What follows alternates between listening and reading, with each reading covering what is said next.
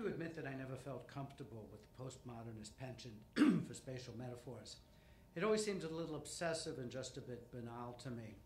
It always reminded me of the famous quote about excessive formalism in a field being a symptom of a lack of anything significant to say. Trajectories of arguments, deconstruction of concepts, dare I mention cyberspace, all seem to confirm Sun Ra's portentous yet comic summation of an era in which space is the place. Could it be that we are merely living through an age of universal, wholesale reification?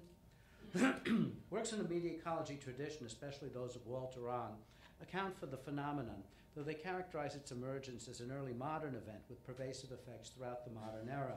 A heightened visualism induced by hot visual media brought with it a tendency to conceive of everything as some form of object arranged in space, or even as a type of space itself.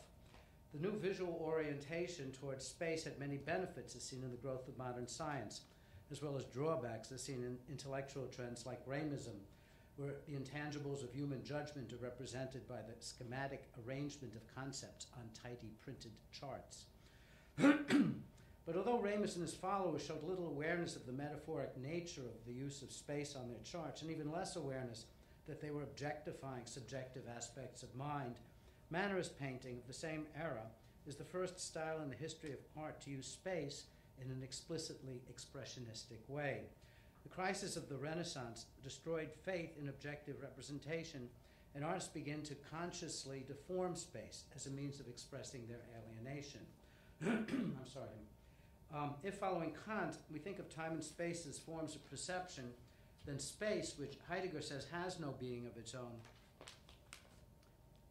is a meaningful dimension of human activity. Space means what the eye and the body do in it.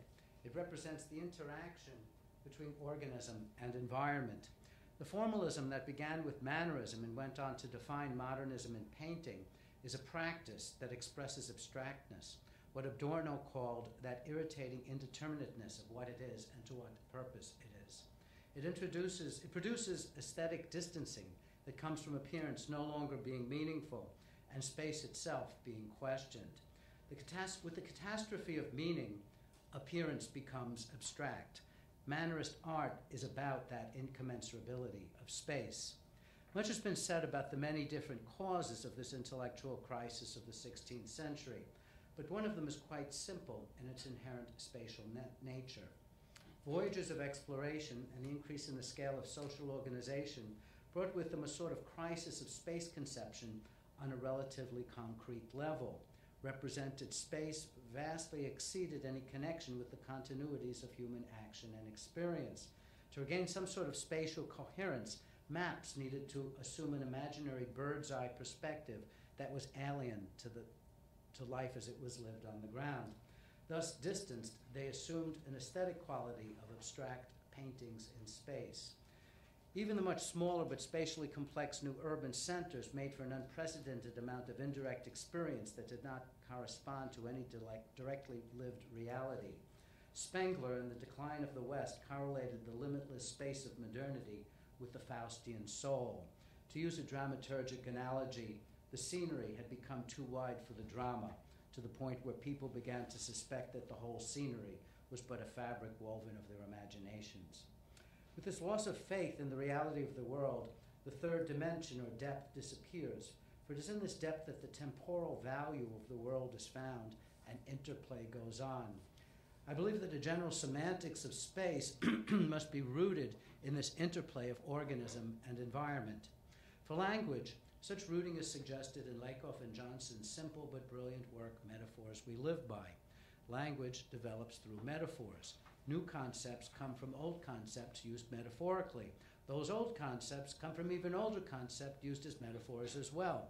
So then, where do the fundamental concepts come from? If they themselves are metaphors, what are they metaphors of? Lakoff and Johnson call them orientational metaphors. And they say that these metaphors of these are metaphors of the primal orientation of the body in space. They are expressed by and show the importance of prepositions, which express relations that at their most concrete are spatial. It has often been said that movies are about perspective. because the cinematic language of which they consist, shots and editing, correspond to the perceptions of an observer who interacts with the situations depicted. Cinematic space can have an involving depth by making the connection between the cognitive and imagined locomotive activities of the viewer and the representations of characters and events seem natural. That this is maximized through realist technique is underlined by something that Werner Herzog once said about the use of 3D photography in his documentary Cave of Forgotten Dreams. The eye is essentially lazy. When we are not intensely engaged in a situation, we see in 2 dimensions. The eye must be challenged by a meaningful interaction to take the trouble to see in 3D. In typical 3D movies, which are usually horror or other light sensationalism, the individual shots are of insufficient duration, let alone intrinsic value, for the eye to involve itself sufficiently. His documentary on the prehistoric paintings in the Chauvet Cave in France, on the other hand, was shot with 1 camera in long takes. The narrow, labyrinthine spaces of the cave and the irregular surfaces on which the images were painted are highly relevant to what Herzog is saying about them. The eye becomes becomes involved more actively and more readily constructs a deeply meaningful space.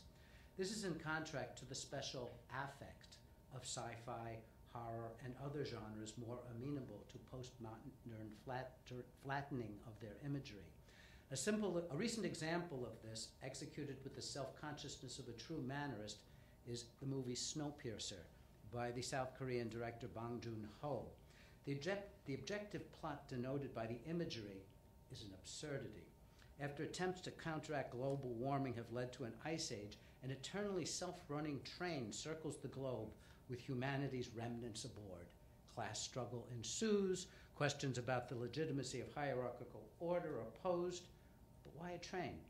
Why circle a dead planet without ever stopping? No one is really going anywhere in the literal sense. Except for lengthy dialogue shot in noirish, theatrically lit spaces, the movie is a set of systematically organized spatial metaphors.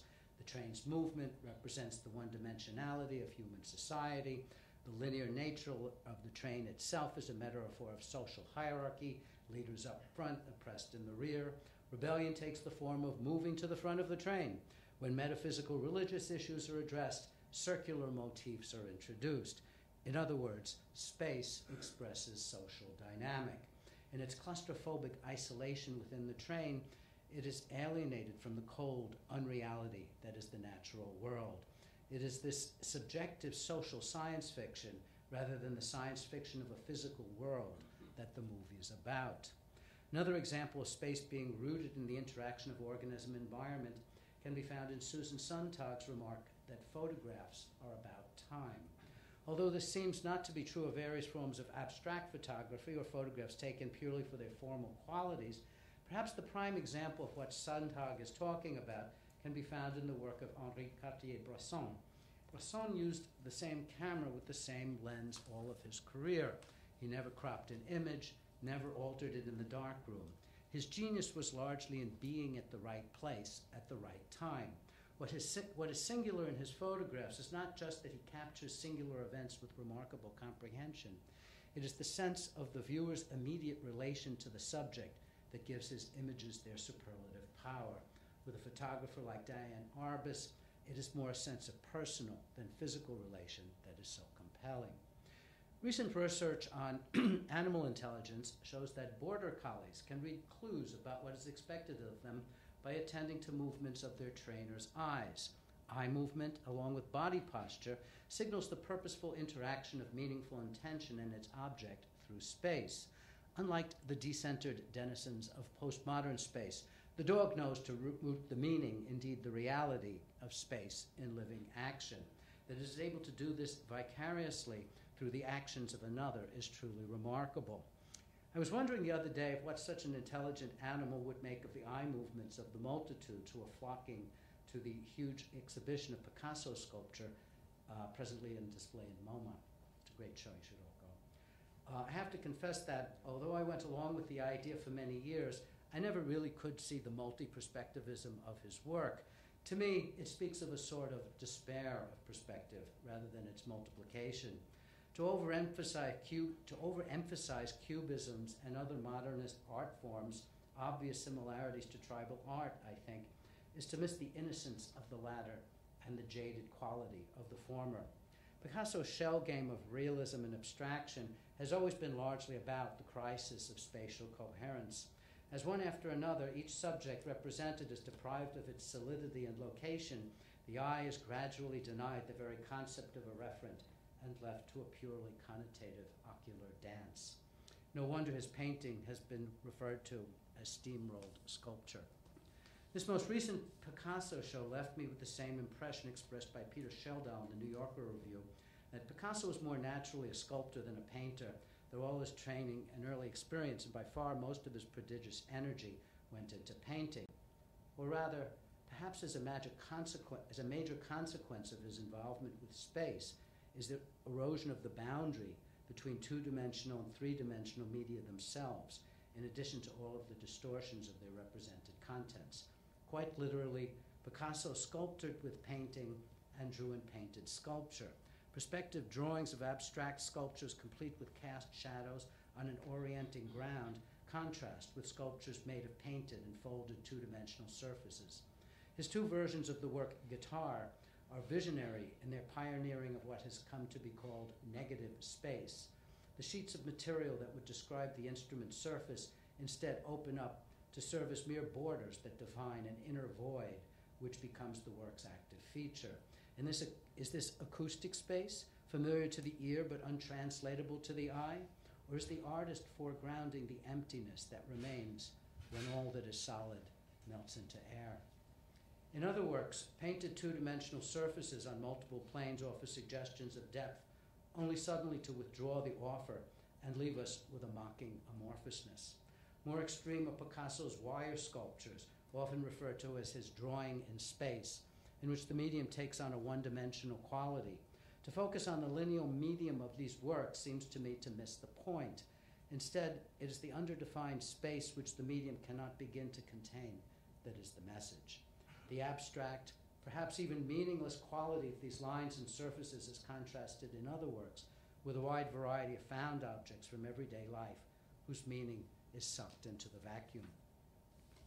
Coincident with the opening of this historic retrospective of Picasso's sculpture is the announcement from Johannesburg, South Africa, of the discovery of a new species thought to be a missing link between the genera Homo and Australopithecus, Homo naledi. What is conspicuous about this stage of evolution is the relatively small brain size for a member of the genus Homo and the impressive size of the hands, feet, and teeth. Like the prehensile thumb, the presence of these large appendices at the root of our evolutionary tree is seen to underline the importance of the ability to physically interact with the environment in the development of human intelligence. The hand teaches the mind to grasp. Looking at published photographs of these early remains, I cannot help but be reminded of the huge hands and feet of so many of Picasso's subjects. Are they also groping toward a more meaningful existence? Another artist who spent his life so groping was Picasso's hero, Cézanne. In a marvelously clear and enlightening essay, Maurice Merleau-Ponty discusses what he refers to as Cézanne's doubt. I prefer to think of it as Cézanne's hope under the circumstances. As an artist and as an individual, Cézanne was extremely alienated. Yet as Merleau-Ponty explains, in many ways he used that alienation to find his way back to reality, to return to the object without abandoning the impressionist aesthetics which takes nature as its model. The old masters, he said, replaced reality with imagination and by the abstraction which accompanies it. Instead, he was pursuing reality without giving up the sensuous surface. He wanted to depict matter as it takes on form, the birth of order through spontaneous organization. Yet in striving to capture this primordial world, he never wished to, quote, paint like a savage. He wanted to put intelligence, ideas, sciences, perspective, and tradition back in touch with the world of nature that they were intended to comprehend. He wished, as he said, to confront the sciences with the nature from which they came. His method for this confrontation involved forgetting and then utilizing those sciences to recapture the structure of the landscape as an emerging organism. In doing this, he took us toward a reason which would embrace its own origins by making visible how the world touches us.